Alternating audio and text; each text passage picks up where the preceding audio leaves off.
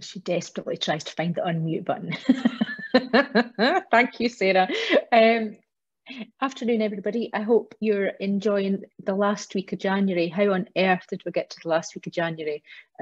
I saw something on social media the other day that's talked about the different months in February having 28 days and January having 5,460, which is about what this January feels like. I'm really looking forward to today's session because I think I'm always trying to be more productive, and I'm always looking for hints and tips from other people about how they do different things and what kind of hacks can we pick up from other people. It's amazing, the things you just don't think of that other people are kind of using, and it's that kind of one of those things where I don't make New Year's resolutions, but I'm always looking to kind of improve and just pick up things from others. So our Connect 4, I mean, Sarah and I have been looking at Connect 4 and what the topics could be. I would also say if there's anything that you think we could be doing, please give us a shout. We tend to get asked about the same kind of topics from businesses all the time. Businesses are always looking to look at their processes to kind of continually improve what they do, but always marketing and sales and kind of learning from other people comes really high on the list of what people are interested in hearing about. So in the absence of being able to do things face to face, Sarah is working hard on the virtual programme events and just trying to make them as topical as possible. So please give us a shout, and thank you so much for joining us today. I really do appreciate it. As Sarah will kind of take you through the format for today, but I just wanted to kind of highlight some of the other events that we've got coming up.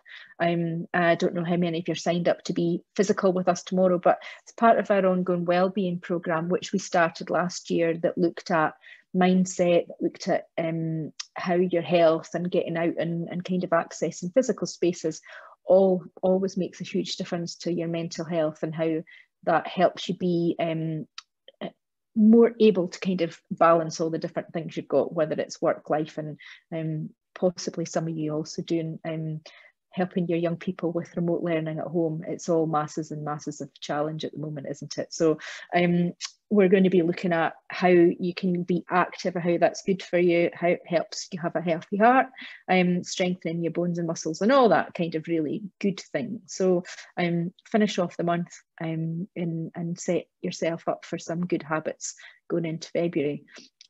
If you're like me and you're always looking for kind of something to make you get up and move a bit, I have signed up for a Chaz charity thing next month. So I'm going to be doing 10,000 steps. You notice I said I'm going to be doing 10,000 steps a day in February. The challenge is 280,000 steps in the month. So yeah, I might do a bit less during the week, but then have to get out the weekend and make up for bad part during the week. But I'm always looking for different things like that. I know loads of people that are doing the Maggie's January challenge and have been out there pounding the streets to get their miles up. So yeah, if you fancy taking part in something like that, or if you've got something yourself and you want us to be telling everybody about, these kind of things are always good, I guess, either for personal responsibility or to help you be a bit competitive against your pals.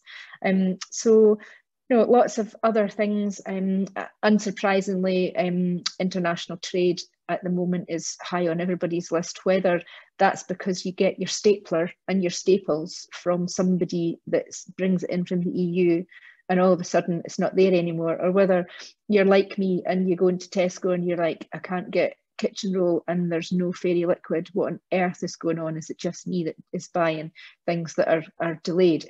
There are all sorts of unintended consequences of us leaving the EU on the 1st of January. So the British Chambers of Commerce, along with other chambers, are always putting on events that might help you get a bit more up to speed on that. So and also we can learn an awful lot from engaging with people overseas. You might find that there's new customers out there for you, and you just never thought that that might be a possibility for you or your business. So please have a look at our events.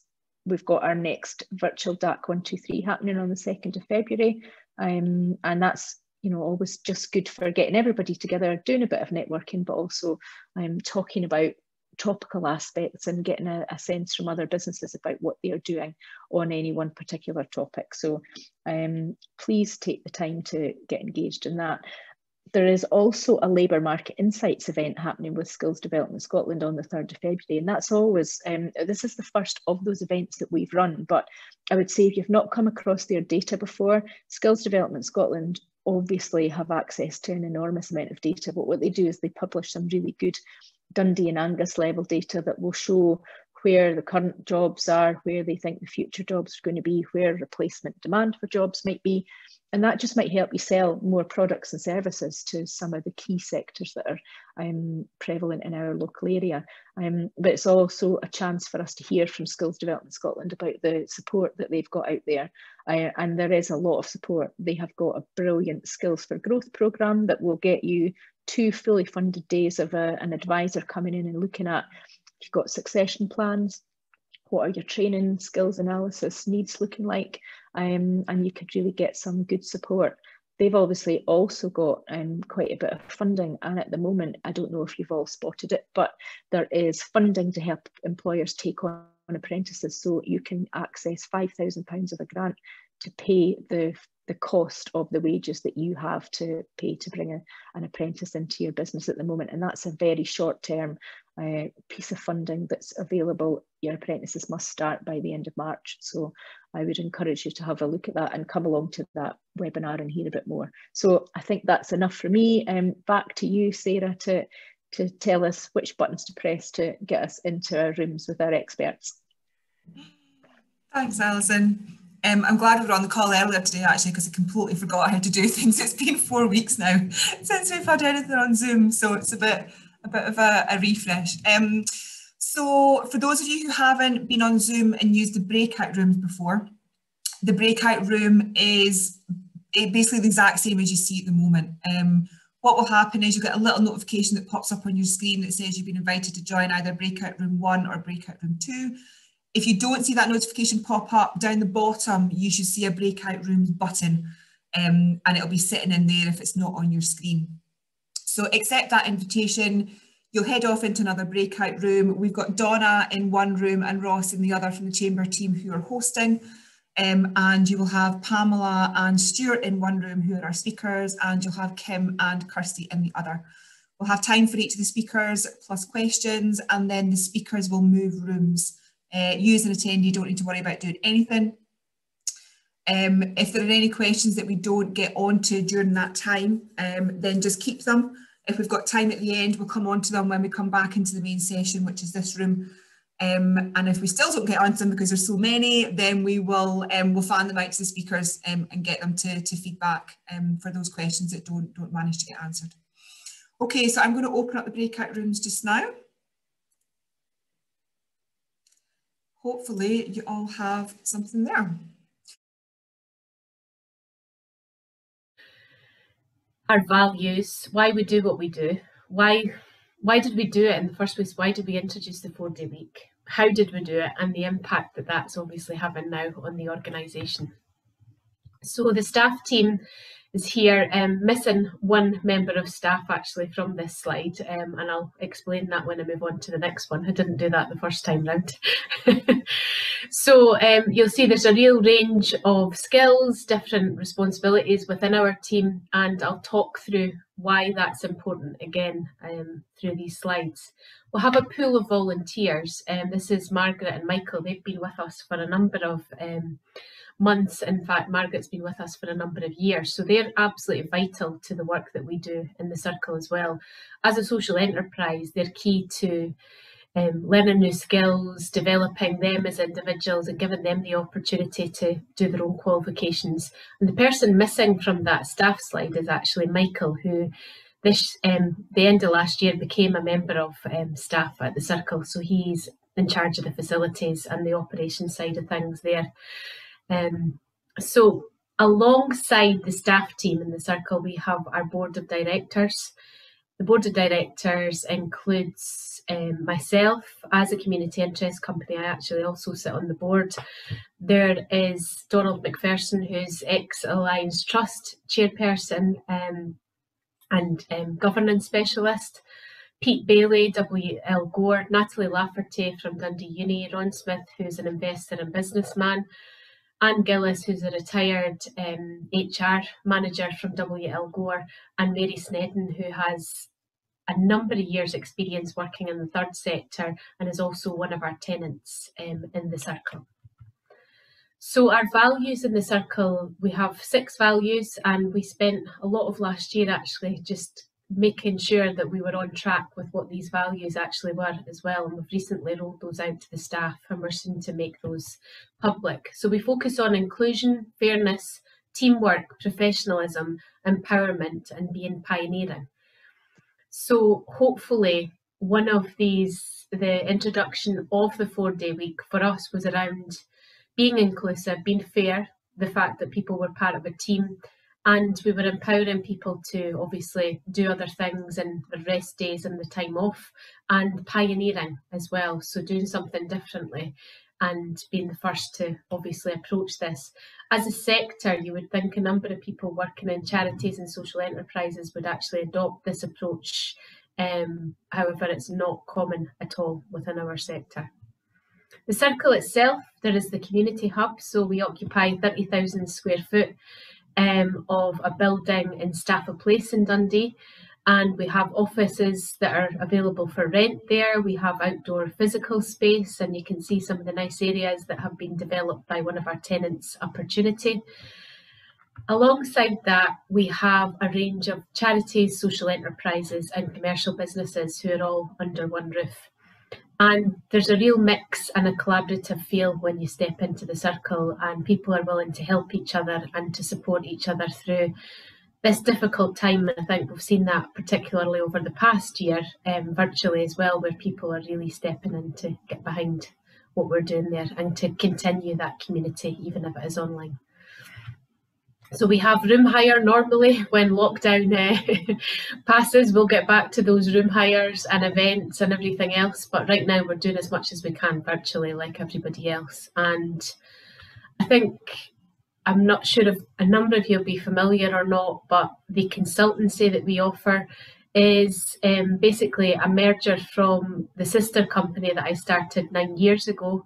So that was ACK, Third Sector Consultants, and we have supported about 400 different organisations over the past 9 years in total to secure over £3 million in funding and support them on different things around grant applications, funding bids, events, and looking at their fundraising income streams into their organisations. The Circle Academy is a training programme for aspiring social entrepreneurs, charity leaders, business people who want to focus on that more than profit approach. We've had 3 cohorts of the development programme go through. We've had 24 individuals, and we've got a number of these organisations operating right now across Dundee and Angus. So one of the big things about the lockdown was that we had to take that programme that was face-to-face delivery online. Like a number of people, we had to adapt that offering. So the Academy is now available online for people to learn. In 2019, we became a living wage accredited employer. And again, that one of our values around fairness and making sure that each of the staff were paid the proper living wage was something that was very important to us as an organisation. So the background really to the 4-day working week, like many of you, when lockdown kicked in, it was a case of, are we going to get through this? How do we get through this? And how can I support the team as best as possible on a day-to-day basis? And don't know about you, but a lot of the time we were checking in virtually. We were doing that whether staff were furloughed or whether they were still working, and we made social events quite common online. We had quizzes regularly, lots of things that most organisations did. But in addition to that, it was obviously over the spring, summer months where the first lockdown happened, and sometimes the sun was shining outside. Sometimes there was just much nicer things happening outside your window than actually being focused and fixed to that screen 24/7. So I introduced on a really bespoke basis, oh, it's a nice day, take a Friday off. Oh, it's a nice day, have a half day on a Monday. And that just became the way of things in lockdown. And I noticed people actually turning up the day after their rest day, as we call it, back online, looking refreshed, looking like they were able to tackle things that little bit differently. So when we went back into, I think, out of lockdown at that point, we got back into the building a little bit. We were starting to think about the ways that we were working and things that we'd learnt from that. I felt at that point I wanted to run an organisation that didn't just do things that everyone else did, the 9 to 5, Monday to Friday, covering the hours that we had to cover, and people were burning out left, right and centre. And I saw it in the sector that I work in. When you're driven by your passion, you're often driven so much that you actually forget to put your own oxygen mask on first. So I spoke to the staff. I said, how would you feel if this was something that we introduced as a regular thing? Surprisingly or unsurprisingly, they all said, absolutely, we would love to give it a go. My concern at the time was around, we've got this massive building, we have room bookings, we have tenants, we have to be there for our customers. So how do we do that? How do we ensure that we actually have that presence there during the time that we're in covering the hours that we're open, sometimes 7 days a week? So it's making sure that it works for everyone. So we introduced a rota system. This is now developed 3 months in advance. At the time it was monthly, and we checked in weekly with everyone to see how they were getting on with that. How were they enjoying their rest days? How were they spending their rest days? Were they making sure that they were actually doing something that was beneficial, that was stepping away from the screen? And like many of you, it's not something that a lot of us feel comfortable with when you're given that extra day off a week. You feel guilty. You feel like, I should actually be doing my work. I'm going to log into my email, or I'm going to do X, Y, and Z, or actually I feel terrible, I'm going to have the meeting that day. But as a leader, I had to encourage my staff team to do what I was doing. So I had to switch off the email, switch off, put the out of office on. And it was a bit of a challenge, actually. So we all worked through that together, and we thought, actually, you know what, we can do this. And once we've adapted to this way of working, what a difference it makes. What a difference it makes to the working week. Obviously, alongside that, we have our clients, we have our tenants.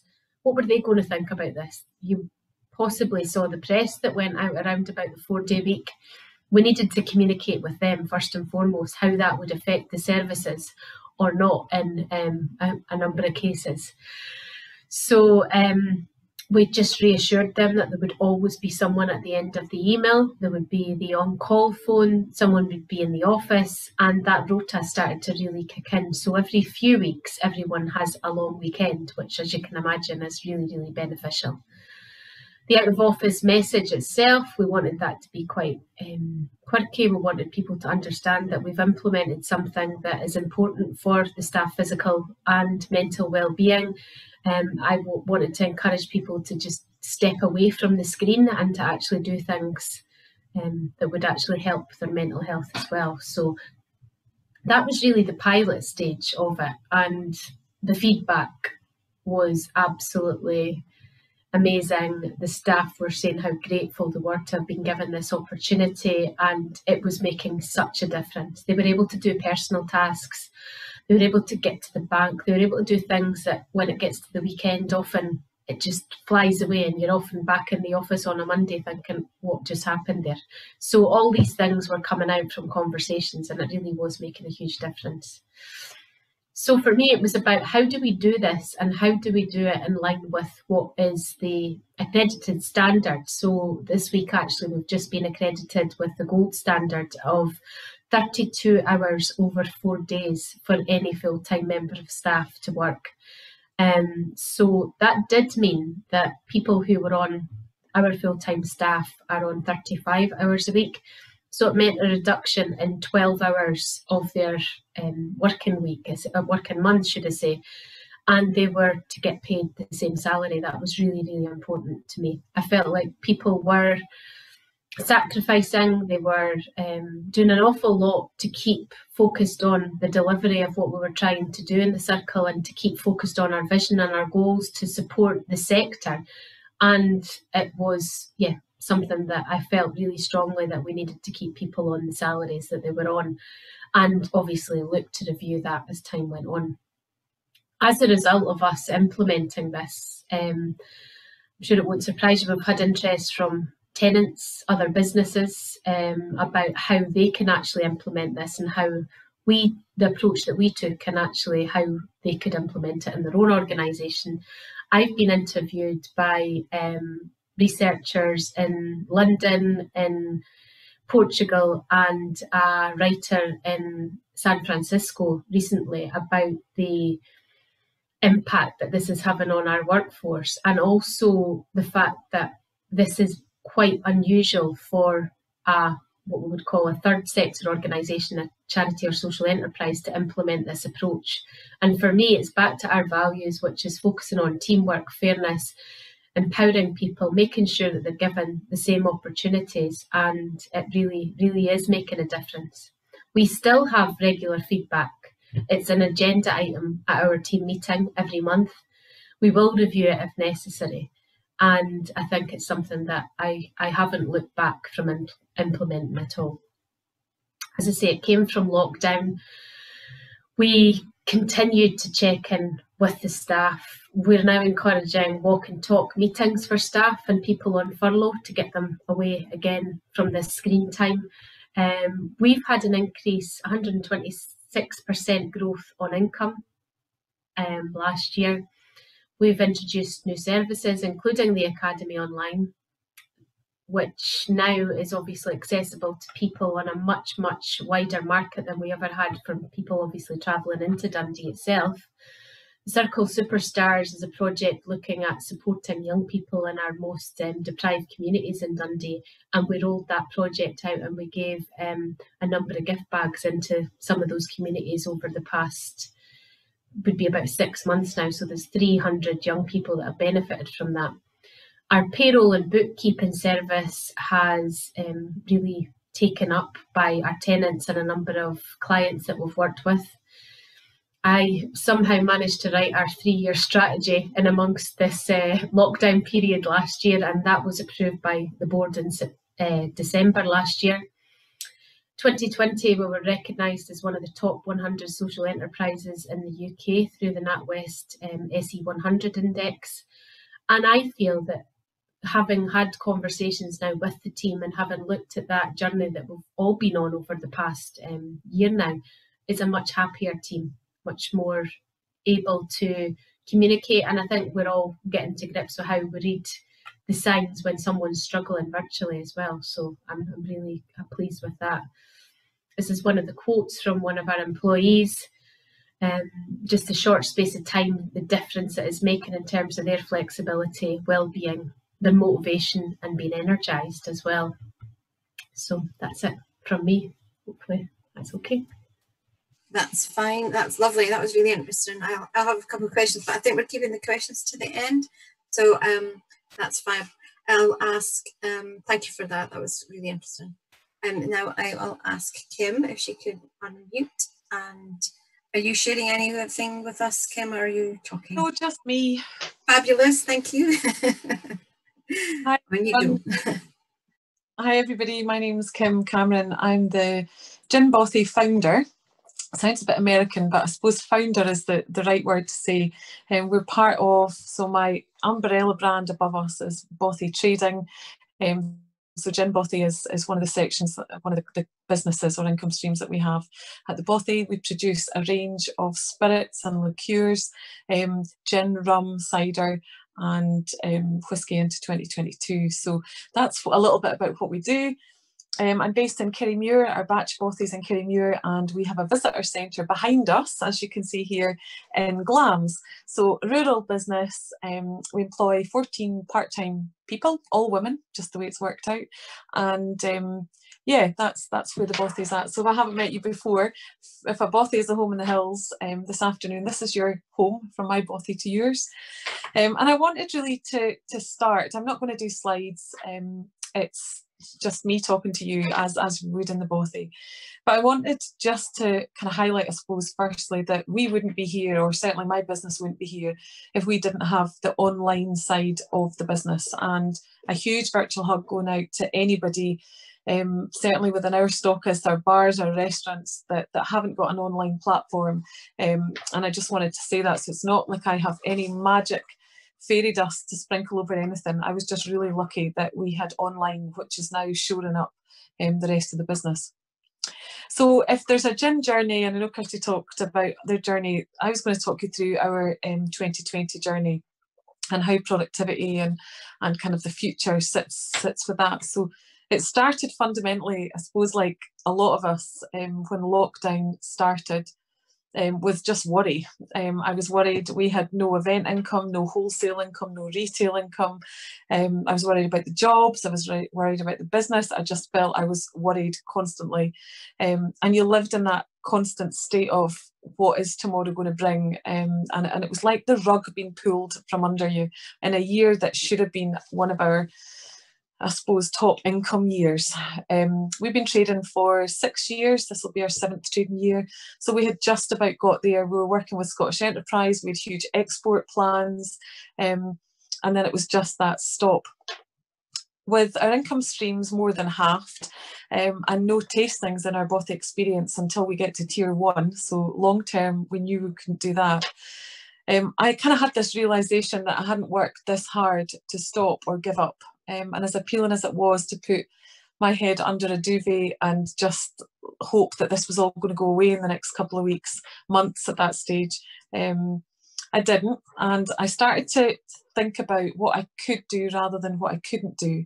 And our online business, which was about probably a quarter of the business up until 2020, was online.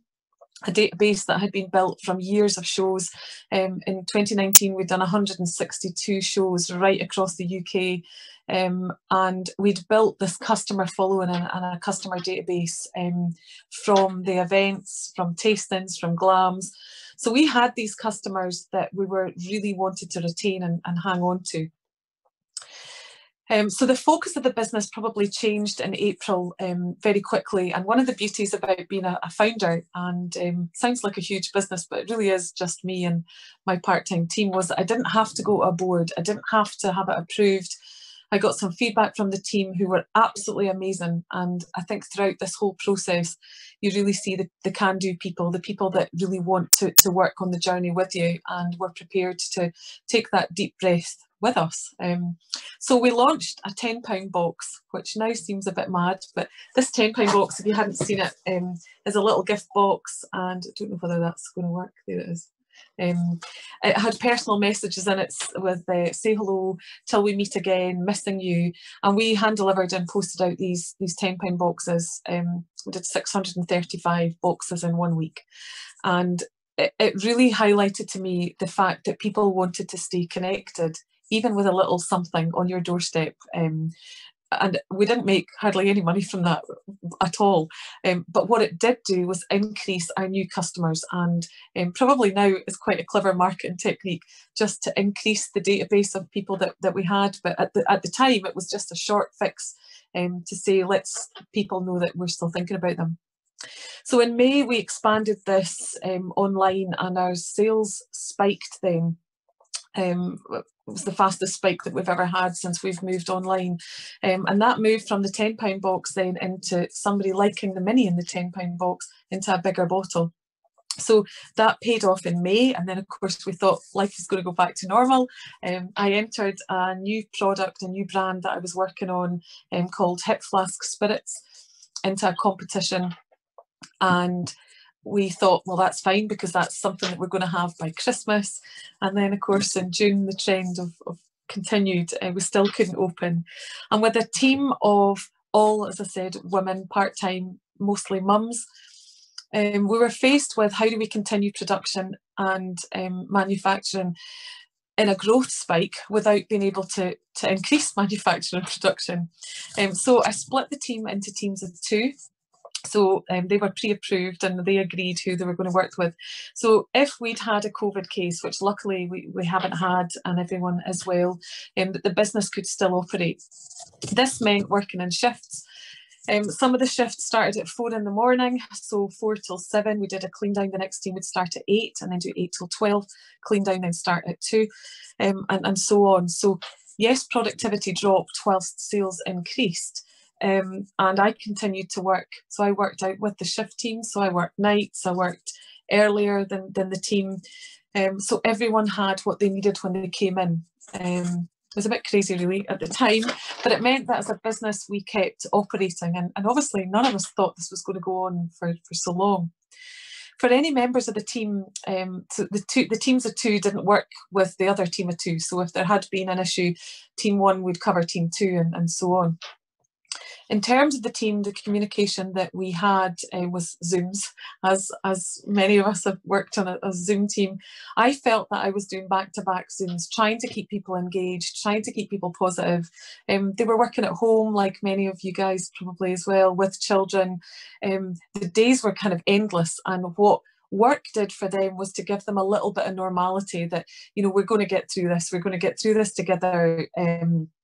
And that they needed that leadership from me to say, you know, this is what we're doing. I sent them all a Keep Your Gin Up box, which was a box that we now retail, but at the time it was done just for them. It had an elastic band in it for when they needed to hold things together, a marble in case they were losing theirs, sanitizer to keep them safe, and then a gin and a tonic if anything ever got too bad. So the Keep Your Gin Up box was just a little way of saying, look, we're all still here. And then as the business got busier, the Zooms probably became fortnightly, and at that point work took over again a little bit. And it was then when the teams of 2 became really key. So the 2 buddies, or those 2 people kept each other going. So it did probably fragment a little bit at that point. We started looking at how do we grow the online side of the business. So as much as we did Zooms with the team, we also did Zooms in tastings. So we did business to business Zooms right across the world. So I suppose one of my highlights was being able to compete with huge brands, multinational brands, because we were able to pitch and present in the Bothy with the fire on, and show the brand story and the product range to people that I would never have been able to get in front of before.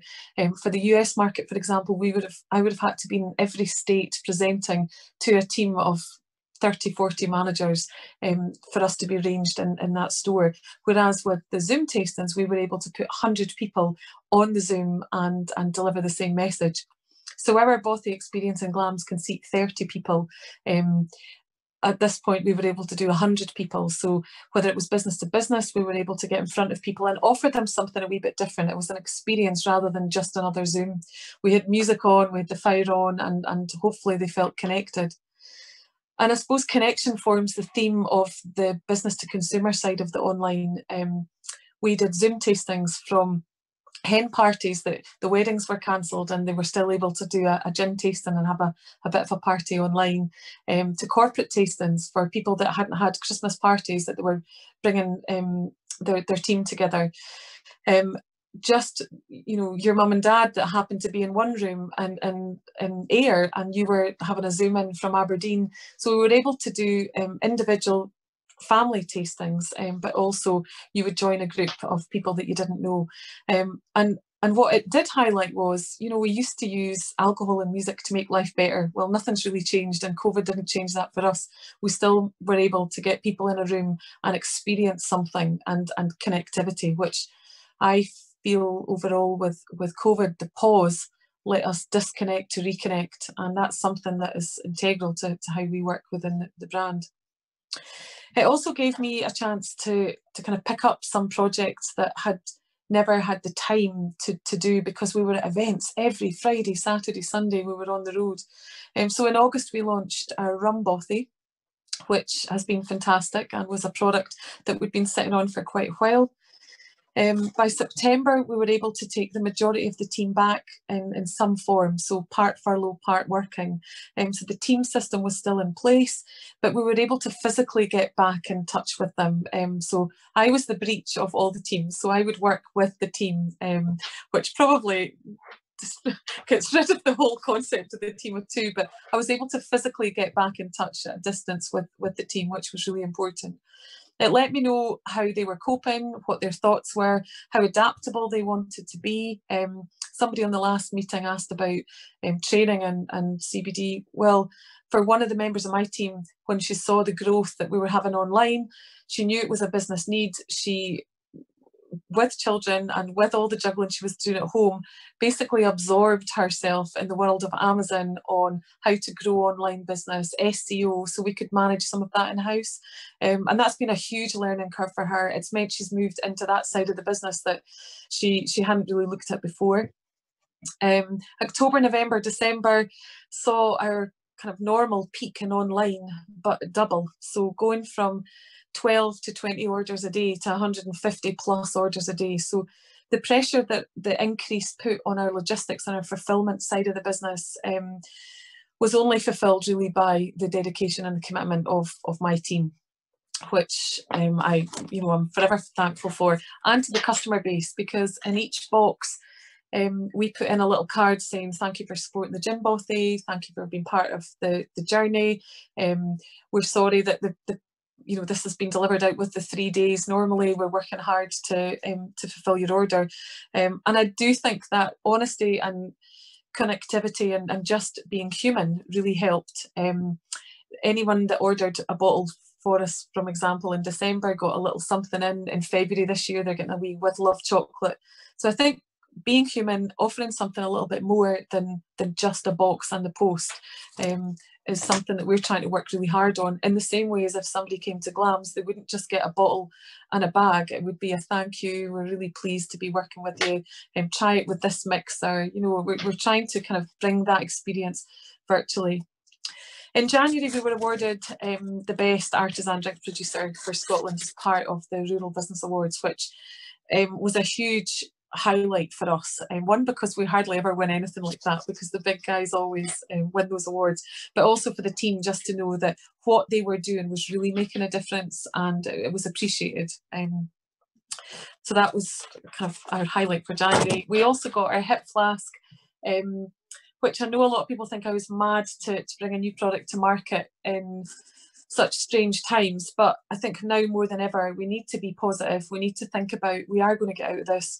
There is always going to be a market. We just needed to keep going. So this is a £15 product. It's a supermarket line with hip flask spirits, which we wouldn't and won't do with gin Bothy. So it meant we could diversify into a volume business to help support our craft business, which was something that COVID probably has accelerated. So having said no to supermarkets for years with gin Bothy, which we'll continue to do, we now have a brand that we can say yes to, and that will be in all Aldi stores in Scotland in April this year. So again, another adaptation, but I suppose it might not be your original plan, but we kept changing the plan every month this year. The strategy and anything that we were working with Scottish Enterprise on kind of went out the window, because it was literally week to week, month to month. And I don't know about your businesses, but that's very much how I felt it was. In terms of leadership though, my team needed more than week to week and month to month. And I have a 2-year-old, well, just about to be 2, and a 13-year-old. I was conscious that I couldn't bring my A game because I was worried about things, and I felt that it was coming across. So I started something that was a little bit crazy, and some of you may be doing it, but it's the 5 AM club. So with a 2-year-old, you can imagine getting up at 5 o'clock probably wasn't something I had a lot of fun in doing, but it gave me from 5 till 6:30 every morning to focus, to think, focus not fear was kind of where I was coming from, mentally protect myself, which sits with some of the things Alison was talking about, and put myself in a position that this was going to be a positive day, this is where we needed to be, and come into work, leave everything else behind and just focus. And I honestly believe that surrounding myself with that focus, key fixers, people that were in the industry, in the business, that were can-do people that could understand the vision and deliver it in quite a quick way sometimes, because we were adapting very quickly, that were flexible, was really the success of why we've been able to hold it together and still have growth. And trim any expenditure. I know you probably all have done that, but any of the nice to haves, any of the things that we felt we had to do to be part of the industry, or to be seen to be doing, that was trimmed away. And I was running lean anyway, but I really feel that we trimmed all of that down. Even our insurance, we weren't trading, we had a rebate back on insurance, we had a rebate back on things that we just felt we didn't need. So really trimming that down and working on the essentials rather than the nice to haves were a really key part of our survival tactics for 2020. Some of those things have meant, a bit like the 4-day week, well, you're able to do it, so why not? Some of our focuses for 2021 is our plate might be slightly smaller because, as I say, we're still not going to be able to do tastings at Glams till tier 1. God knows when that's going to be. But concentrating on what we can do rather than what we can't, and bring the team along with you on that journey. So that's my gin journey. Any questions or any way I can help, please just shout, and yeah, open to questions. Thank you very much. That was really interesting. Thank you. And it's good to hear such a positive story coming out. I know it's been hellish for a lot of people that are producing stuff to get them out there and to get people, to get the products out. So that's really quite a positive thing.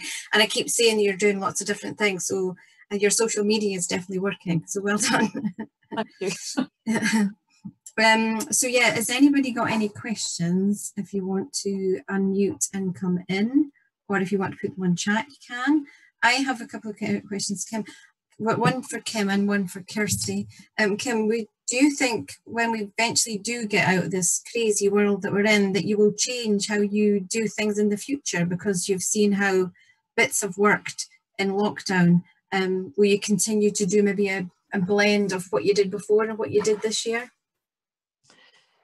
Yep, I think that the new world, I'm not calling it the old world, I'm calling it a new world, because I think that, yes, things like shows, I realise we were really lucky that we had been able to establish a customer base. I know it's quite small in terms of the big guys, and we have 11,000 people on our database that are, have subscribed to us.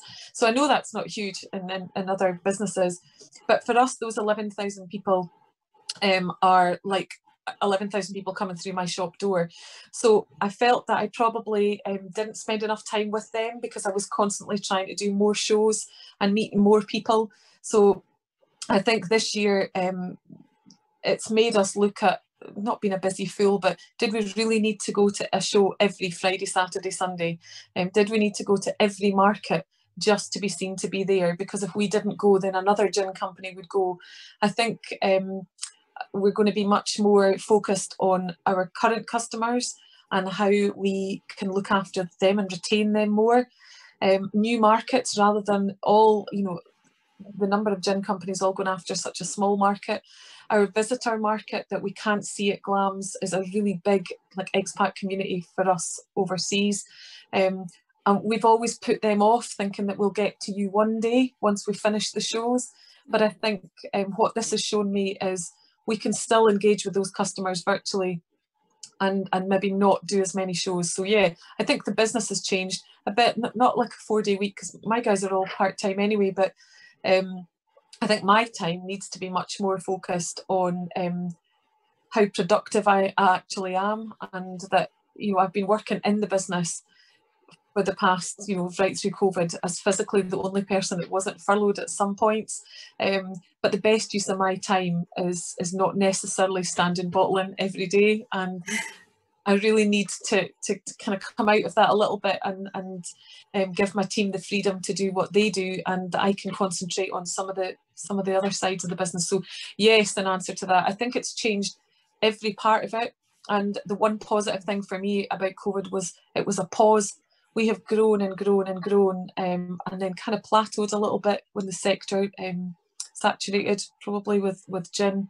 But it's given me time to just stop and think about who's really important, who do we really want to continue working with, who can we collaborate with, what other Scottish businesses sit within our product offering, and how do we support each other. And ultimately, I think as consumers, we've got to support businesses we want to survive, and that's shopping local, shopping Scottish, and promoting each other. And I think we forgot a little bit about that in the quest to just do more and more and more. So yeah, it's had quite a big fundamental change to the business. Really. Yeah, that's very good. Sorry, I think Alison, do you want to unmute and ask your question? Yeah, there's a bit of a sweeping assumption in it as well. So I've said, it seems to me, I was just saying that it felt like when I was listening to your stories that Kirsty had almost been able to take a step back and plan. I bet it didn't feel like that maybe, but and then Tim had to constantly react and adapt and move quite fast. So am I right? Is that how you normally would have operated? Was 2020 any different? And will you consciously do that or do something different when we're out of restrictions? Okay, will I go first on that one?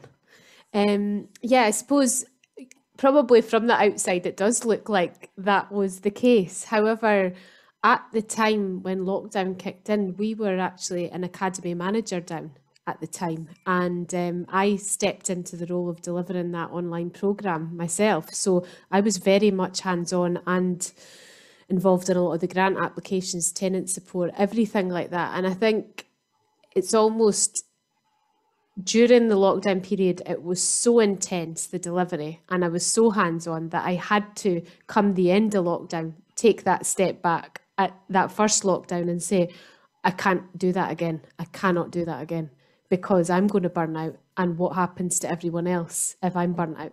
So yeah, I think then I got a bit of a focus. I had a good conversation with my board, and they were very much focusing me on the bigger picture. At the time, I was not comfortable with writing a 3-year strategy for the circle at all. I thought, what on earth are we trying to do this for when we're in the middle of such uncertain times? However, I absolutely believe now it was the right decision to get my focus on where it needed to be, which was the bigger picture when we come out of lockdown and what we do next, and how we've had to adapt and how we continue to adapt and thrive. So I hope that strategy may or may not come through with what we've written in it, but it's given me something to think about, and it's the bigger picture as well. So I think I've needed that personally as a leader during this time, to think about not the day-to-day, because that would be my go-to. My comfort zone would be to get into the day-to-day, and I think I've had to step out of that. Yeah, I totally agree. My comfort zone is always the day-to-day. If I can stand and bottle and then that is where I go every time. That's probably my happy place subconsciously. Scottish Enterprise would say they will drag me out of that role one day. But yeah, I was absolutely, if I'm honest, exhausted with lockdown. For me, nothing changed. I was just doing it with a much, much smaller team and constant worry. And I think juggling as a mum, my partner's self-employed as well, so we were literally with no childcare and kind of running. I was exhausted, but I was probably mentally and physically exhausted. And I think like that, you have to take yourself out of it. Otherwise, we were just existing, and we've really only done that in the past couple of weeks because Christmas was busy anyway, and we were so lucky that we were busy at Christmas. But for January, we've sat down with the team now and Scottish Enterprise, who are kind of like my board, I suppose, in a way. They're the advisors and supporters I have, and said, you know, how do we even come up with a strategy? Because let's face it, strategy involves some kind of known, and you know, I just felt we're in an unknown and still in an unknown in so many ways. How do you put a budget together when you don't know where your income streams are going to come from? So I think business is going to be different. I've accepted that my plate, if I think of it like a food plate, will be very different. From a mindset point of view, I joined, which is a Dundee Shelley Booth's fitness programme, and felt I needed to come completely away and do some of my own personal time, because I was conscious I was trying to make sure the team were okay, but I needed to protect, exactly like you said, what happens if something happens to me. And that was a big reality with COVID, because there was, it wasn't who was, you might not get it. There was every chance that one of us could have got it, and what happened to the business then. So yeah, I think there's been big reality moments for everybody. I certainly need to be more strategic and realise that I'm sitting on something that is a long-term business, and just trust that the next month is going to come, and strategy will take its place. And also I think it's the fixers, surrounding yourself by people that can keep you focused. I think when you're business, albeit on your own, or you are the public face of, you have to have somebody else there that can keep you on track, that probably isn't family and separate from the business, whether it be mentorship or whether it be SE or a board. You need that support, and certainly I think we've needed that in COVID, as much as our teams have needed us. Yeah, absolutely. Brilliant, thank you. There's another question from Dan. I don't know if he wants to unmute and ask his question. Yeah, sure. It was just for Kirsty. I just wondered, looking back, Kirsty, at the start of the circle, having a smaller team, and whether you think that would have made a 4-day working week a bit more difficult. Would it have left you too stretched, or do you think it's something that you could have included in the business plan from the very get-go? Well, that's a really good question, actually. I think, again, it's back to that point. I personally, alongside the very small team that we started up with, I was involved in absolutely everything. So I'm not sure that would have been the right time to implement a 4-day working week when we were already fairly stretched in the beginning. And I think I was flying up and down the corridors making teas and coffees myself 4 or 5 years ago. So yeah, I think things have evolved, and it was the right time, as we obviously got to a staff team of 14 and we're looking at actually roles, responsibilities, how we divvy up that time. It's not to say that we don't, obviously, as a team, cover certain aspects of each other's jobs and that kind of thing, but yeah, right in the beginning, I don't think it would have been right. But I would say that I have always wanted to look at the model of work that we're operating under and actually do things quite differently. So it has been an aspiration of mine to get here. I just didn't expect it would happen when it did, really. So yeah, I've got a wee question as well on the 4-day week. We're doing our policy of like different flexible working, and a 4-day week is certainly something that we're looking at. How do you choose which day everybody gets off, or is it because everybody obviously wants a Monday and a Friday to have a long weekend? Is that easily managed? Well, it is for the people who do the rota, Paul and Ruth. I don't get involved in the rota. There's a reason. There's the detail part of things where I'm never really allowed to be involved in the level of detail like that. So I'm pushed to the side as Paul and Ruth typically get on with that. So yes, a huge thing, again, one of our values is around fairness. So you're right, people would want a Monday off or a Friday off. And for me, it was about, how do we do this in a way that actually everybody gets that? So thankfully, Paul and Ruth worked together to create this great rota system that gives everyone every 3rd week, you will get a long weekend. You might have the Friday one week, you might have the Monday the other week. So if you want to talk detail of rota, talk to them, not me. Well, no, that's fine. I was just intrigued because we've been going over this quite a lot, Alison and I, looking at the different things we can offer, and that was like, you couldn't all get the Friday, you couldn't all get the Monday, but I like that it's a flexible thing. That's really, you know what, actually, people then, I think you know that you've got one of the days, and then you've got a long weekend coming up, and it really I think it helps that you're not saying it's actually consistently the same day either, because things do come up. You've got meetings on a Friday, you've got things on a Monday. It gives you a little bit of flexibility as well. So yeah, I think, and as I say, I will volunteer them, they're not here, but have a chat with them about that. They'll be absolutely delighted to talk to you about it. Well, don't worry, I'll pick their brains. Good, good. I'm due a catch up with Ruth anyway, so okay, that's good. We could do over a glass of wine. She won't even know I'm doing it, so it's fine. That's good. Yeah. There's not any other questions. Just Barry saying great stories and how inspiring women can adapt and be dynamic. Wonderful. So well done, girls. I don't think there's any other questions, and I think we're going to get whisked away quite soon. Alison, I don't know if you had any other questions. Don't really.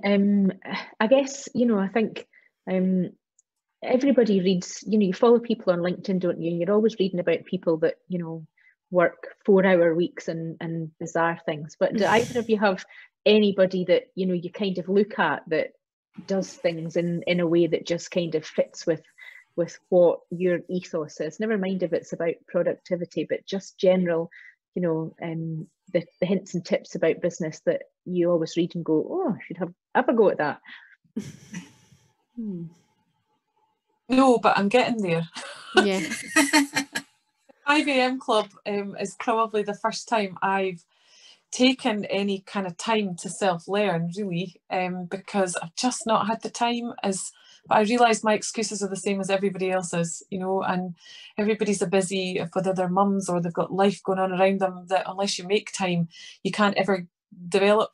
So I would say I'm not there yet, but some of the mindfulness books, the Oprah's books, and certainly this 5 AM one that I'm working with just now are about habit changes. And I think whenever the new world comes back to where we are, the last thing you want to do is feel that this has all been in vain and we go back to being the same. Well, for me, it's personally the busy fool in a way that I was before, and missing out on so many opportunities to connect with customers, with family, with friends, all the things that we say we miss. Are we actually going to step up and stay true to that once this new world is open? So I'm trying to use this time to change my working habits and mindset so I can really do the things that I'm missing before work just takes over and I'm back to where we were in 2019. And I would agree with everything that you've said there. Actually, it's a very similar position, and I think when I started the circle, it launched in November 2016. I was at the point myself of burnout, and I was actually not looking after myself at all and trying my best to get through the day, working ridiculous hours, just trying to do everything, but a busy fool, basically, and not having the same approach that I've got now. And I think I'm influenced by lots of different things around the habit setting, the 5 AM club, the mindset. All of this has actually come really from probably 2018 when I started to make some changes into the way I was actually operating the business. And with the support of my board, with the support of the senior management team, I've been able to implement a lot of that and step back a bit, but I go in and out of that journey. And I think for me right now, it's about creating, as you say, that environment that post-COVID, what does that look like? And I don't want to go back to that. And I know I don't want to go back to that. So how do I ensure that I've got my lifestyle the way it should be to operate that business, which in turn obviously gives the staff the best effects as well. So, yeah. Oh, brilliant. That was really interesting. Thank you so much for your time and all your lovely insights. It was really interesting. We're way to get zipped out of this room. I think we've only got a couple of seconds left. So I will soon get, I wish it was a funny, we all sort of just disappeared like Star Trek, but it doesn't happen that way. So.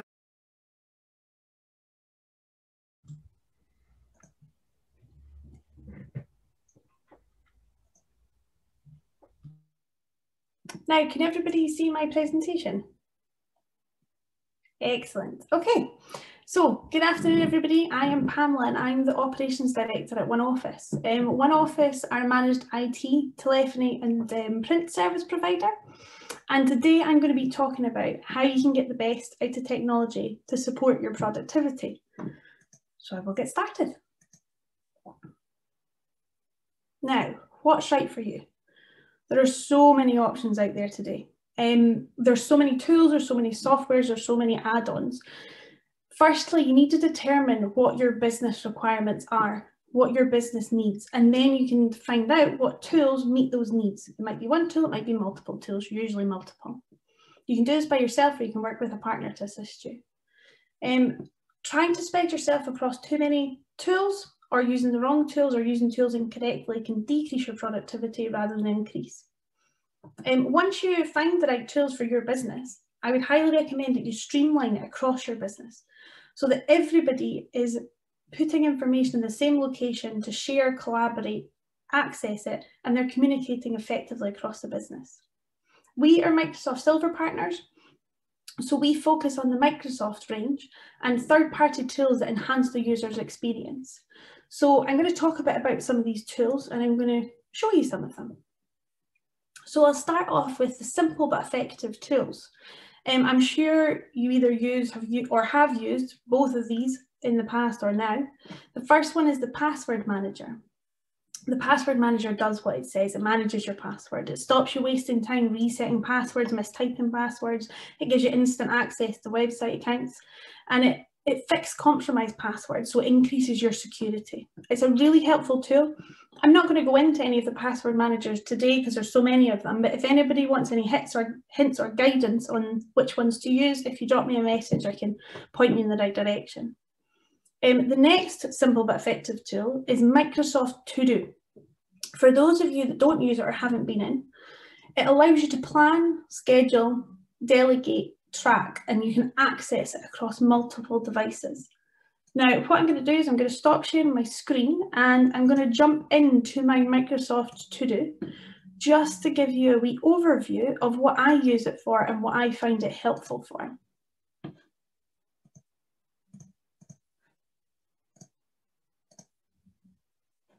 Okay, so this is Microsoft To Do. You can jump between accounts. So I've set up a demonstration account. I personally use this for my personal use and for work. So I jump between personal and work accounts. I can create task lists. From in task lists, I can have different tasks.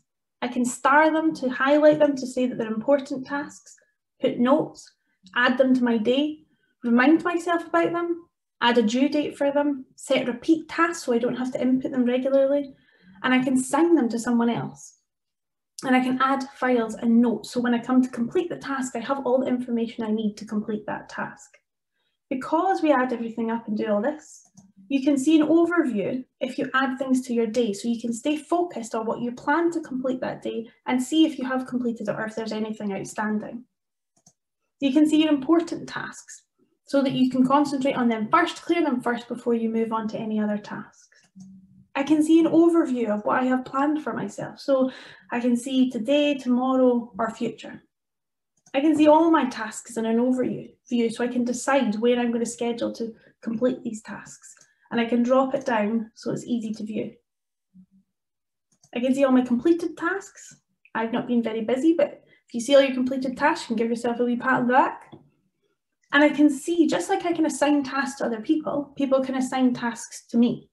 Now, in our meetings, we have daily meetings just now because we're not in the office, and we have weekly management meetings. We don't take minutes from those meetings anymore. We have a task list for those meetings. During the meeting, tasks are created, we document them, and we assign them to the appropriate people. It means when we come back to that meeting the next day or the next week, we can see any tasks that have been outstanding and discuss why they're outstanding before we move on to the next agenda. We can also see how long that task at the bottom right, how long that task has been open for, when it was created, to see if any further actions taken to help you manage people. Now, your to-do links with your Outlook. So we've all done it where you flag an email and you mean to go back to it. You can have it show in here so that you pick up those emails and actually take the action that you wanted to do with that email and drop down to say that you've completed them. And likewise, your to-do links with your Outlook. So if you're working task lists with an Outlook, all of your lists that you add come in to your task lists. Now I'm going to jump back on to my presentation. Now, communication is key. Communication costs companies thousands each year. miscommunication, sorry. There we go, no, miscommunication costs companies thousands each year. The pandemic has forced businesses to operate differently, and Teams became one of the most popular business tools used. It helps you communicate, it helps you collaborate, and it centralises your tools in all your applications. So now what I'm going to do is most businesses will probably use Teams, but what we find is that businesses don't use Teams to its full potential. So I'm going to give you a wee oversight of the different things that you can do within Teams and how it can benefit you. So activities, you have activities. It shows here if somebody has mentioned you, so you can do @ and mention somebody like you do on Twitter, and it highlights a comment to you for you to focus on it. You can see if somebody's reacted to one of your comments that you've put on and you know they've seen it. You see a list of if people have video or voice called you and you've missed it. Not only does it give you information that that's happened here, it also opens the window in the right-hand pane, so you don't have to navigate away if there's any action you need to take. On here, there's a form that needs to be completed. I can complete it from within this window. You have a chat function. Now, the chat function is hugely helpful because instead of sending emails and clogging up your emails, you can send direct messages. You can have multiple people within a chat. You can have individual people in a chat. It can be internal, it can be external. This keeps everything clean and it organizes your conversation so you can refer back to it and see what you spoke to somebody about before. From within here, you can drop documents by dragging and dropping them into your message or adding them as a standard attachment. You can add smiley faces, GIFs, however you want. When you attach a file, not only does it go into the chat, it also goes onto your files.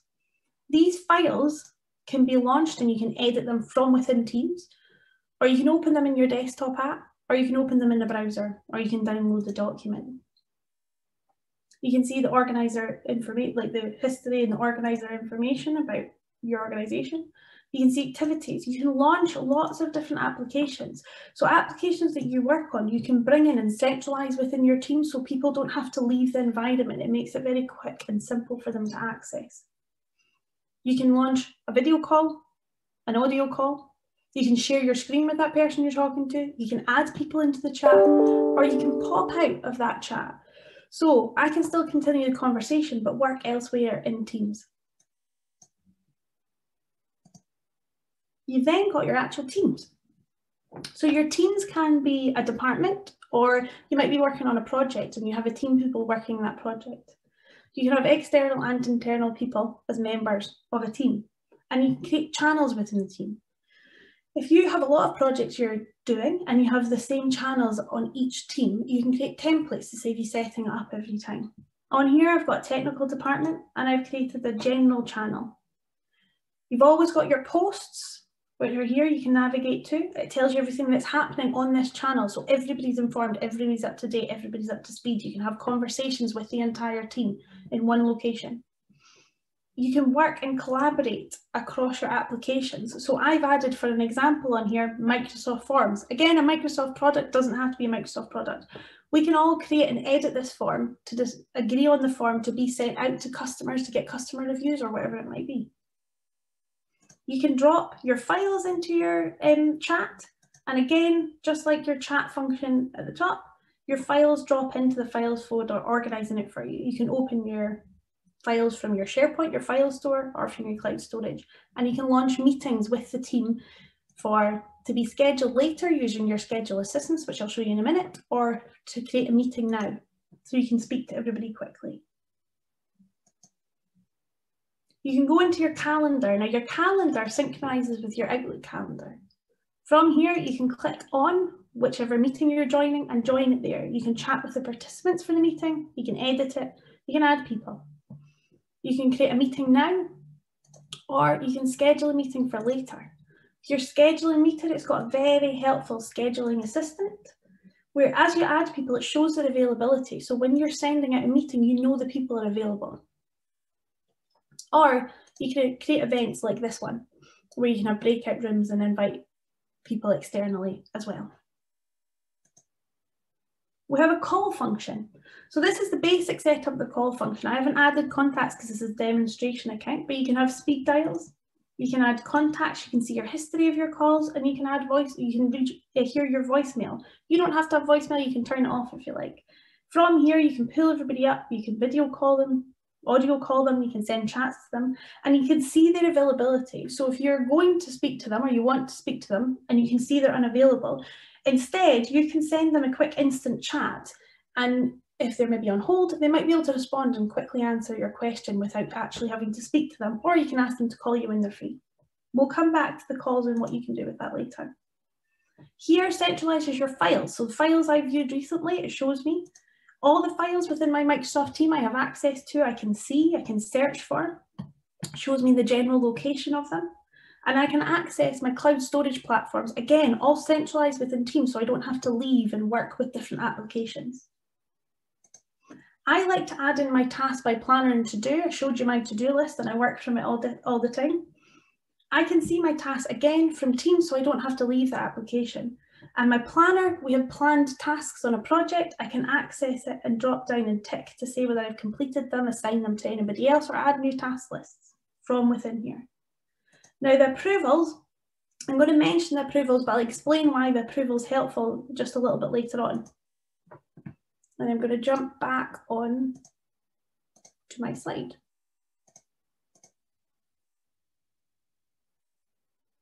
Now, continuing with the importance of communication, you have to be contactable from clients or from your colleagues.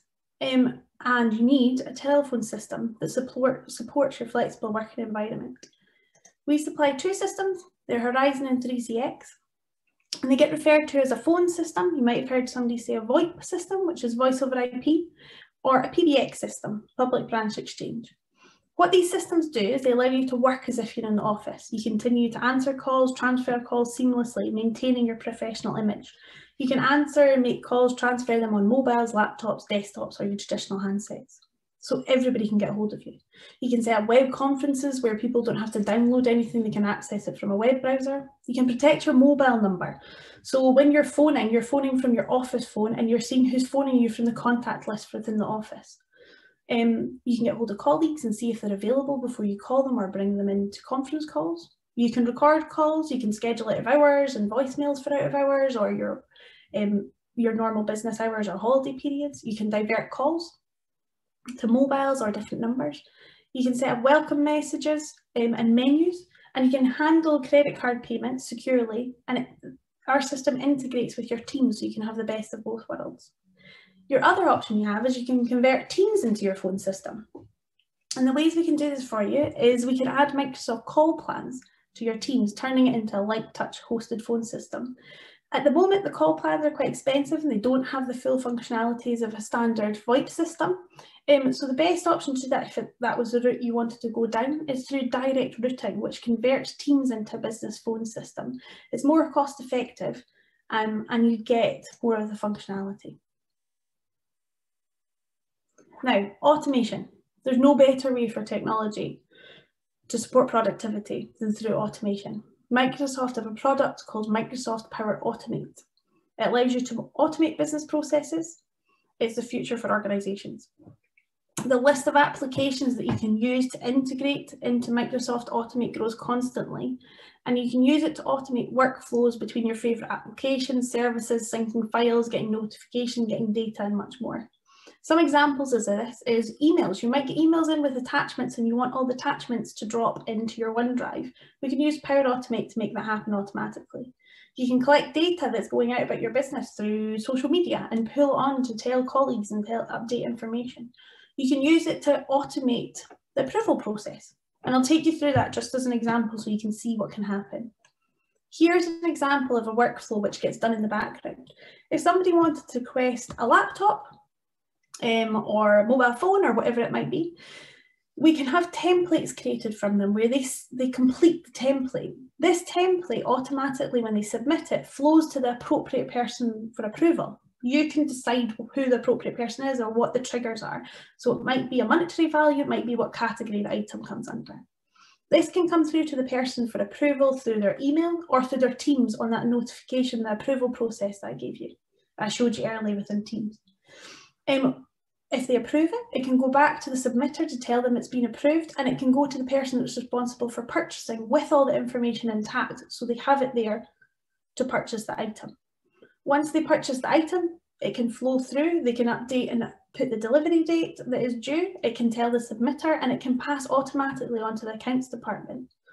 The accounts department then have full traceability, they can see what's happened, and they have all the information at hand to add it onto your accounting system and also to marry up against their invoices. Likewise, if the approver rejects the submission, you can have notification go to the person that submitted it to tell them it's been rejected and tell them why.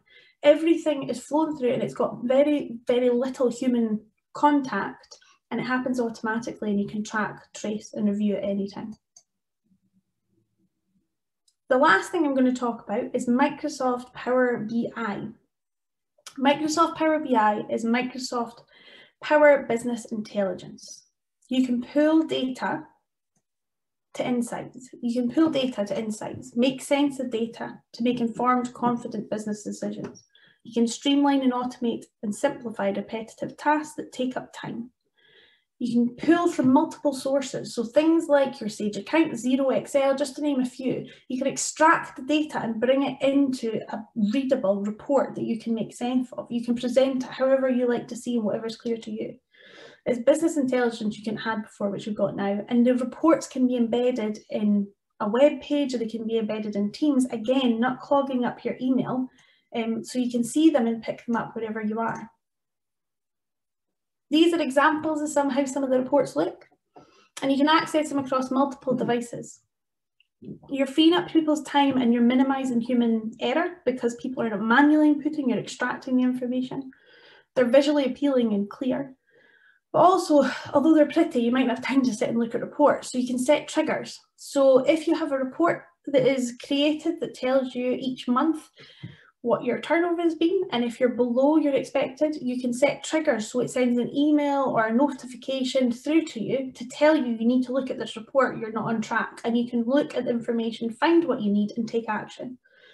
Just like that, you can set up maybe triggers for a positive reason, that you're exceeding expectations, that you need to go back to somebody to tell them that they're doing really well, or a department's doing really well, and it's always good to get good news.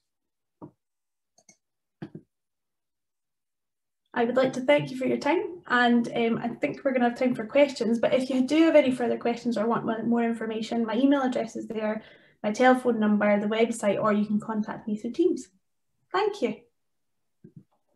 Thanks very much, Pamela. That was great. Just when you think you're tech savvy, you realise that you're absolutely not. So there's loads there for me to pick up on, that's for sure. That's brilliant. Thank you.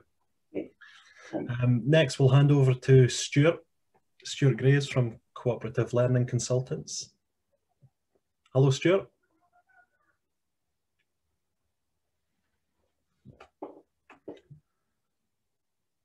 Oh, you'll need to unmute yourself.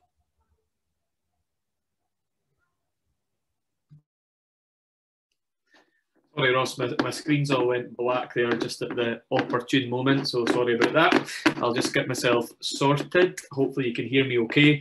Had an interesting experience in the other breakout room where I have two screens here and it kept shifting on both screens. So Pamela's probably bored of me saying this because it's happened already. So bear with me. Ross, you need to get your best nodding head on because I need you to tell me if what you can see is what you should be seeing. So I'll just open up the presentation just now. I will share my screen. I'll also tell you about the monstrosity behind me whilst that's happening. I moved into a house in May, and although there is a beautiful window in the middle there because it's beautiful because it's brand new, the sides are threadbare and freezing, and I don't know how well you can see it, but we actually had to put kitchen roll in.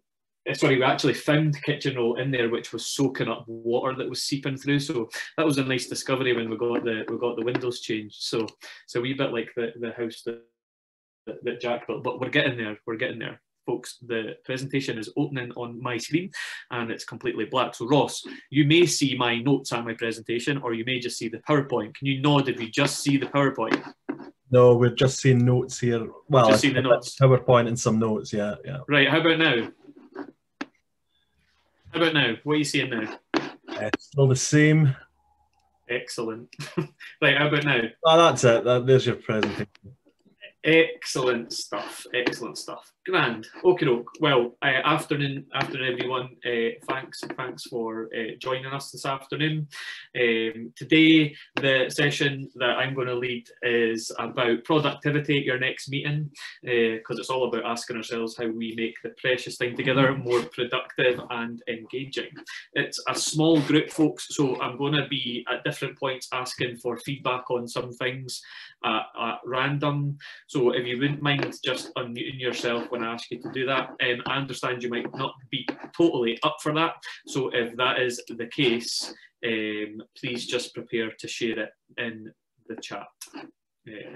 So here we go. Move something out of the way here. So can you see these objectives here, Ross, the nodder professional? Thank you, nodder. Thank you very much. You're doing a great job there. Much needed, very important. So thanks very much for that. As I said, this is all about trying to make sure that we make the precious time we have together productive and engaging. And I don't know about you, I felt that in the past meetings that I've attended have not always been the most particularly productive. And of course, we need to think about why we're bothering. We want to make things better for whoever it is we're working with. And as you can probably guess from our company name, we're called Cooperative Learning Consultants. We believe that collaboration is really important and that you can't work in a vacuum. You have to work with the people around you, of course, to make things better. So in 20 minutes, I hope to give you a sample of how you can make your meetings more productive. We can do lots more to help you with this, but in the time I've got this afternoon, I'm hoping to show you a few things that you can take away and use. Just something to say here, and I'm going to continually come back to this, and I'm not making any apologies for repeatedly saying this, but I'm going to model what we would advocate could happen on remote learnings and practice what I preach. So in the sense of what we do, we are the how more than the what, if that makes sense. So we're finding more and more people are approaching us and saying, here is our content, can you please do the how? Can you please help us with how we present this in a more productive and engaging way? So they provide the us with the content, the what, and we provide them with the how it's done. Just something to share with you. That I received from a colleague. This was a conversation with a colleague from North Lanarkshire who said who shared the following with us: I hope that I die during a staff meeting because the transition between life and death will be so subtle that I won't notice. They carried on to say that they were pretty sure that the person who was leading the meeting wouldn't know if they had continued to live or die. So this really spurred us on to try and change the way that meetings are held. And I suppose the other thing to think of here is people don't really say, oh goody, I've got a meeting today. It's not kind of the way people think about these things. This is another thing just to share with you, just as a wee tongue-in-cheek thing. Are you lonely? Are you tired of working on your own? Do you hate making decisions? Then why not hold a meeting? You can get noticed, see people, feel important, explain things you don't understand, talk about your personal issues, impress your colleagues, and gossip, all on company time. Meetings, the practical alternative to work. So, as I said, I am going to model what we would promote happening in a remote meeting. So again, practice what I preach. Hopefully you'll get sick of me saying that because that's the intention. And in terms of starting off, we start off as we mean to go on. So I'm going to ask you to prepare an answer to a question, and I'm going to get people to answer just at random. So I'm going to ask you to be prepared to share your name, your role, and one thing that you enjoyed over the weekend that has just passed us by. I'm going to model this answer first before I ask somebody to share. My name is Stewart. I work for Cooperative Learning Consultants, and one thing I enjoyed over the weekend is discovering a new board game, because obviously board games are the new cinema and the new nightclub and the new going to the football and the new all the things that we enjoy doing that we can't do just now. The board game is called Carcassonne, which I don't know if you've heard before, but is actually really good. So highly recommend that. But I'm going to just get some feedback now. So hopefully I can see participants here. So can I ask Bobby, would you please share your response to that question for me? Hi, Stuart. Yeah, Bobby Lamond, as you can see. My role is a development leader, so a new business development leader, I suppose you could say, for Marsh Commercial Insurance Brokers. In Dundee, it used to be called Kirsty Thomson, but Marsh Commercial is now. And one thing I enjoyed over the weekend was going out for a walk, a winter's walk, bit of snow on the ground, sun was shining. So in the Perthshire, I would say hills, but it wasn't really a hill. So the Perthshire countryside was what I enjoyed. You could have really shown off there, Bobby, and said it was a big mountain or a big Munro, and would have been none the wiser. So there you go. But thank you for sharing. Thanks. Yeah. Thanks. And Carrie, if you would mind sharing for us, Carrie. Hi, my name's Carrie. I work at V&A Dundee. And one thing I enjoyed over the past weekend, which I'm not copying you, I promise, but going for a nice walk with my dog. So yeah, just along the riverside. It was lovely.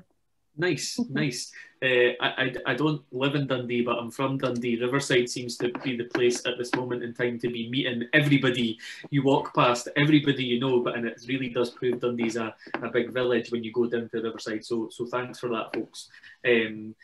You'll notice I've only taken feedback from a couple. Ross, can you just nod if you can see the bit that you're supposed to see, contact activity? Yeah, perfect. Doing well this time.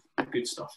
So I only took feedback from a couple. You might not want to hear from everybody, but the whole intention there is that the first thing you do is engage and involve the people who are taking part. And typically a meeting might be about one person leading the group who just kind of follow that. And the point of this example is not actually what you did over the weekend, although it was very interesting. Okay, the point of asking you that was not because I'm desperately interested in the answer, but it's to make sure that you're understanding that you'll be expected to take part in some way. So everyone is engaged, and of course, if you know the people in the meeting already, you don't need to get them to introduce their name and their role every time. But what you're looking to ask here is a question that everyone can answer, and that's what I did. It was nothing to do with business, nothing to do with work, just a random question that everyone can answer. And of course, we can give you tons of different questions that you could ask at that point. Alrighty, so just to kind of have a wee reflection of meetings that you may have experienced, certainly these could describe some of the meetings I've been involved in. I want us to just consider now a wee bit ghosts of meetings past. So this includes both remotely as well as in person, so regardless of the platform, including online, these are some of the issues that we might experience in meetings. So for example, you might have just one person talking, so the facilitator doing all the talking and being bored of their own voice. And I know that I found this to be true in the past as well. In terms of interaction, there might not be much, or there might be no interaction whatsoever. It might be a meeting that involves the transmission of information rather than deciding on any actions. And I suppose the thought there I always have is, can this be communicated in a memo rather than it being shared in a meeting where people are just sitting listening the entire time? It might be that all the decisions are down to the facilitator, and the facilitator's name is against all of the actions. It might be that it is a poor waste of time, etc., etc., etc. A couple of other things just to highlight here. I don't want to read through the entire list there, but single issue grandstanding, I'm sure we've experienced that one person, one issue thing, and you either in your head or rolling your eyes say, here we go again, when that happens.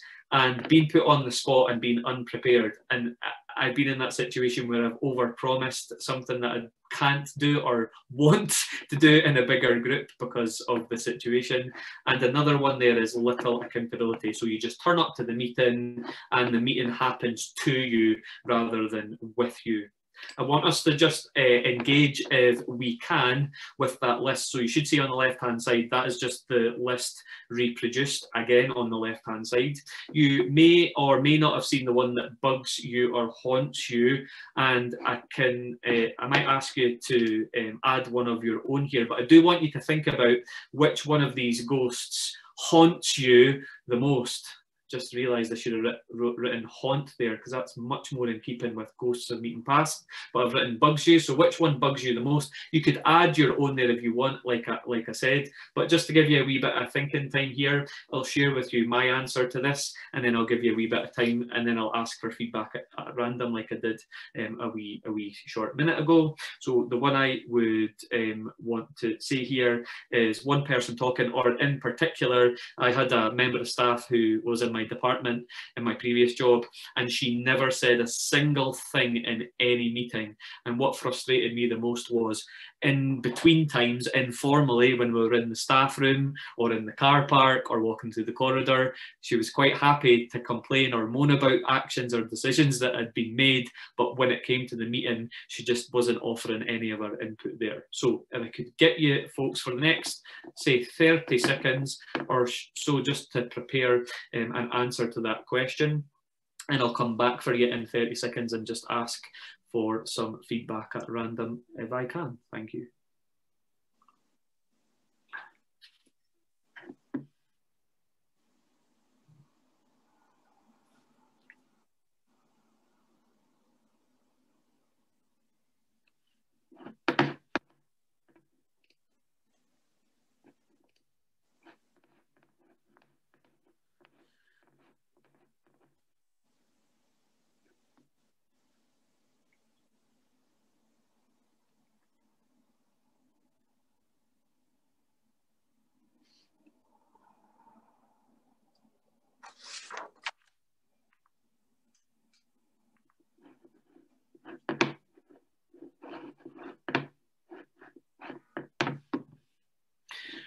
Alrighty, Lindsay, if you could unmute yourself, please, and give me your answer. It's actually Gary Manini, Stuart. Sorry. No bother at all. No bother at all, Gary. Go for it. My partner hijacked my iPad since the last time I was on Zoom. My one is a single issue grandstanding. There's always a terrorist in a meeting, which really annoys me. Okay. I like that. I like that. A terrorist. I've never gone to that extreme, but I know exactly what you mean. I know exactly what you mean. So thank you. Thanks for that, Gary. And I'll go to Alex. Alex, are you there, Alex? Excuse me. Yeah, mine is kind of similar to sort of one person talking, but I sometimes get quite frustrated with a lot of the meetings that we have at the moment. If there's no sort of agenda to begin with, then it does sort of feel like not only is one person talking, but they are, sort of just making the decisions in general, and there's no really, not really any room for input. So yeah, that's kind of something that I find quite frustrating. Yeah, absolutely. Thank you for that, Alex. Yeah, so again, folks, I'm just modelling and practicing what I preach here. And one thing to say before I move on is that don't be frightened by that thinking time there. So like that 30 seconds I gave you could perhaps feel like 30 hours, and you find yourself sometimes wanting to fill dead time, but don't be frightened. People getting that preparation time is really, really important. So try not to jump in at that point before people have been given that opportunity. Again, the content that we've just spoken about here is not the main point, okay? You put whatever question you want to ask in there. The main point here is that it's a way to ensure people get a personal response to a question, and you're getting engagement, and you're not straying from the point. So I've actually given you a forced choice there if you think about it. So quite often you might find a meeting strays off from topic X onto topic Y, but that's not really possible here. There's no tangents taken because I'm giving you that forced choice. I'm also ensuring that everyone's accountable. So I'm giving you thinking time. I'm letting you know I'm going to take feedback at random. So everyone should be engaged with the stuff and be ready to contribute and discuss, because I'm politely informing you that in 30 seconds in this example, I might ask you to give us some feedback. Okay, so again, remember the content, what I'm giving you here is not what's important, it's the way I'm doing it. One of the researchers in leadership is a guy that we've engage with quite a bit is a guy called Michael Fullan. You may have heard of him. And just to say here, he talks about tacit knowledge, and what he means by that is that we work with people who've got a wealth of experience and knowledge, and they just know what they're doing with their job. You might not be able to write that knowledge down, but it's just that they know the way that they do the job. They've got the knowledge and the experience, and they just do it. So why wouldn't you want to tap into that tacit knowledge? And like Alex said, just one person talking is not allowing you to tap into that array of knowledge that is in front of you. So capturing these contributions of these people is really important. You actually can't afford to let that tacit knowledge go to waste. Ross, can you do your best nodding again? Do you see consensus on the PowerPoint? Is it moved on? No. It should say consensus on a white screen.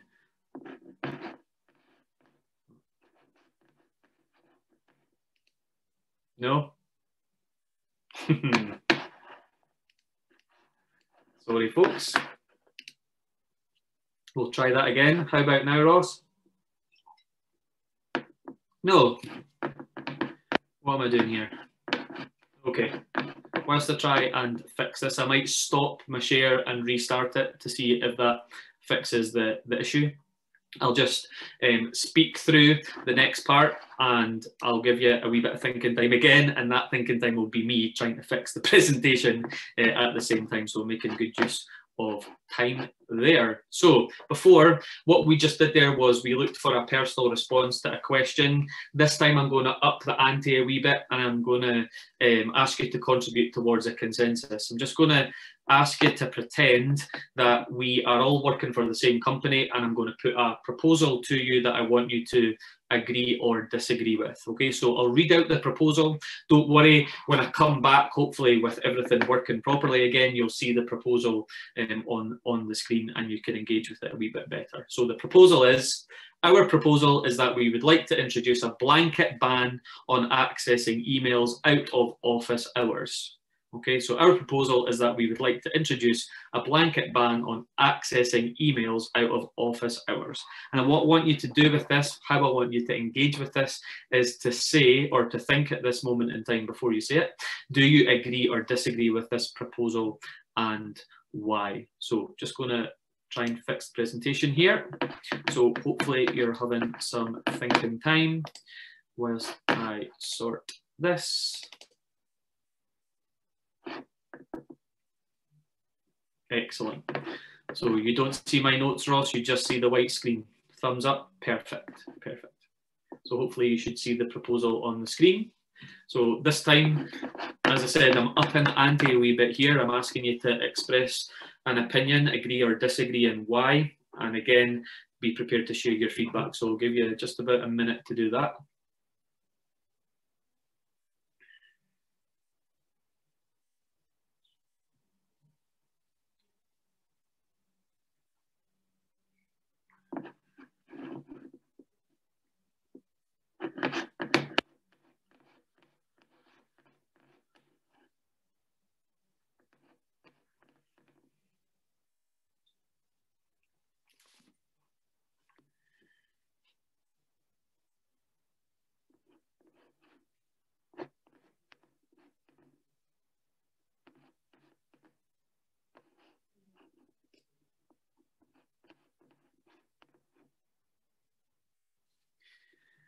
Okay, thanks folks. Emily, can I ask you to come in here and share your response to this question?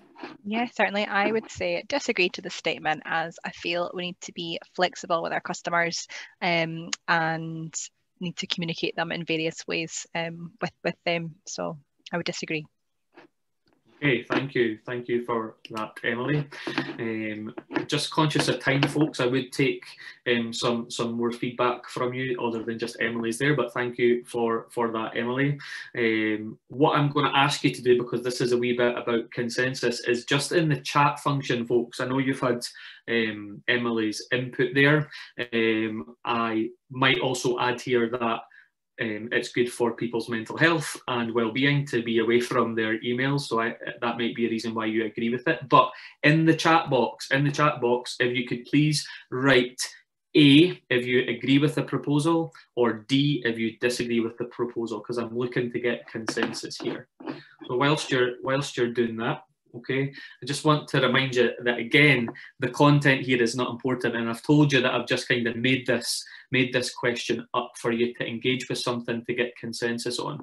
It's the way that we've done this to get the thoughts of the participants that is important. And again, my partner talks a wee bit, we talked over this before I prepared for this afternoon. My partner was saying that so often people say that things happen to them, decisions are made to them rather than with them. So that's why I think getting a consensus in this way is possibly a good way to go about it.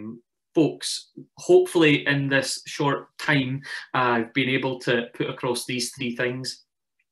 It's about informal engagement, and again, just to talk a wee bit about how I've modelled that informal engagement, I've asked you to share some information about yourself, which is not necessarily related to work. In fact, it's not related to work at all. So the informal engagement is there so that people are contributing from the start and they understand that they're expected to, which of course leads into accountability. We want people to be accountable. We want people to contribute.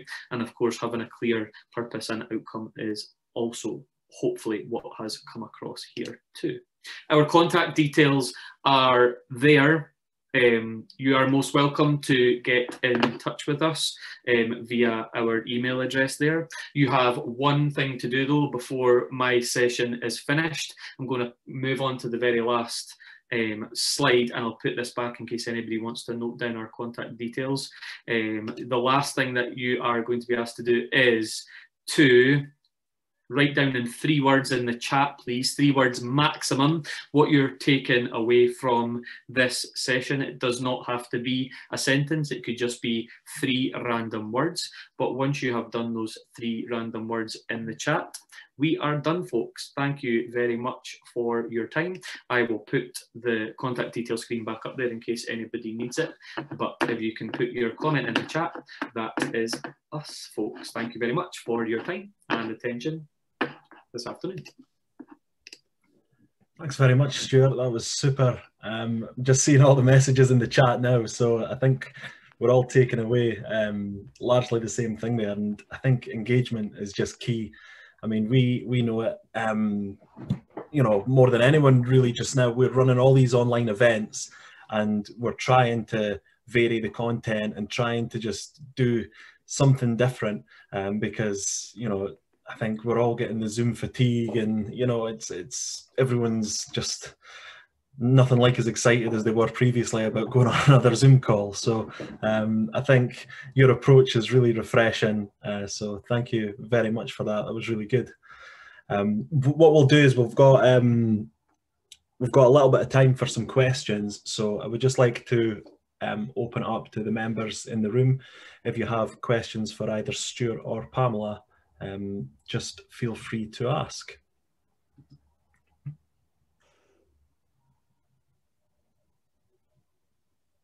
And again, don't make me pick on you, because like Stuart, I will.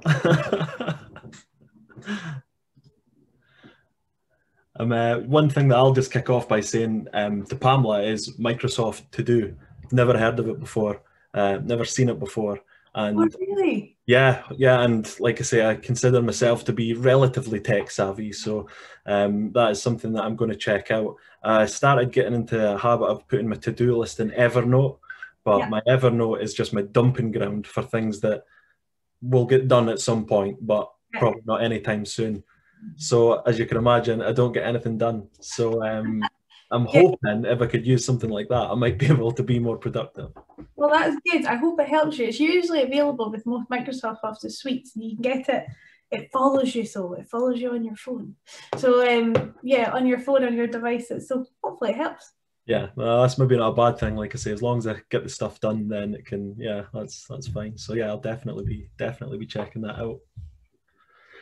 Just a question for you, Stuart, as well. I don't know if you've managed to engage with many sort of sales professionals or you know, business development type people, because you know, if you could incorporate some of this into how people deliver like so their sales pitch and that, I mean, that could be so effective.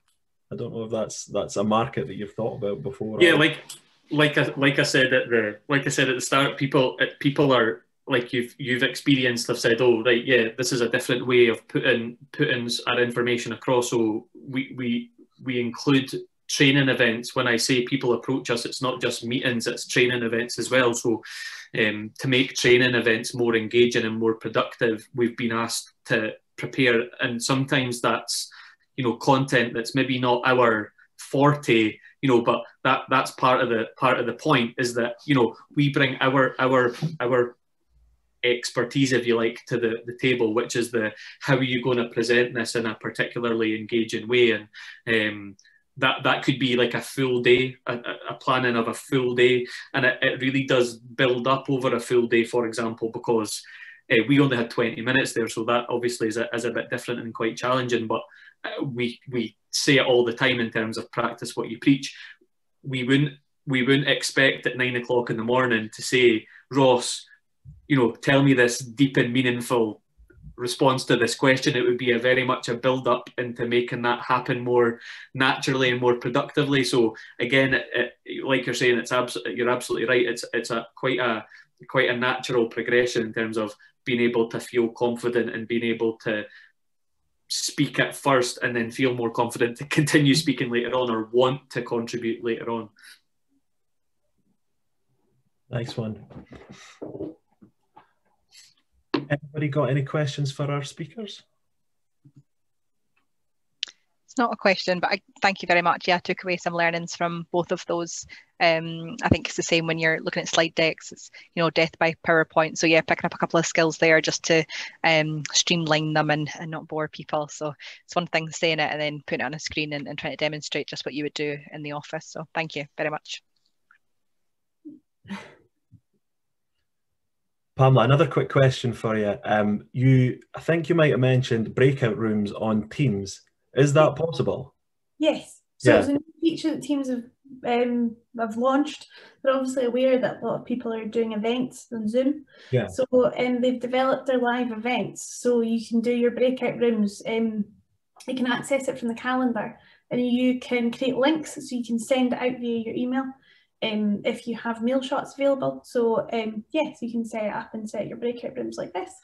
Brilliant. Yeah, we'll definitely be sure to test that out. Anything that we've done this last year that involves breakout rooms, we've always done it on Zoom for that reason. So it's good to see that they've introduced that. So we'll definitely have a look at that. Yeah, Zoom were the first, but Microsoft have got a lot of developers, so they're usually hot on the heels if there's something good. Yeah, I can imagine. Nice one.